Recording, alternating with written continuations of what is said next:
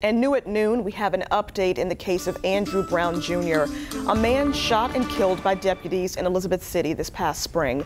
A North Carolina judge heard Pasquotank County Sheriff Tommy Wooten's request to release the body cam video of Brown's death to the public.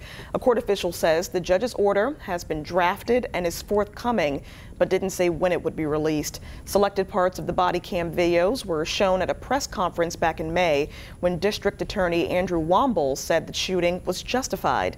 The full videos have not been shown to the public, and a judge previously denied their release until state police finished its investigation. Brown's death sparked months of protests and a federal lawsuit.